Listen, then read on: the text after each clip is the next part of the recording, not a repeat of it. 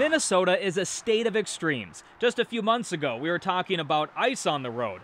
Now it's road buckles. It's really in the extreme heat that we see this becoming more of a problem. Ann Meyer at MnDOT says road buckling happens every summer in Minnesota, but we rarely see this many. So crews have been out there. Workers have fixed 28 already here in the Twin Cities since last week, and they expect to see a lot more in the coming days.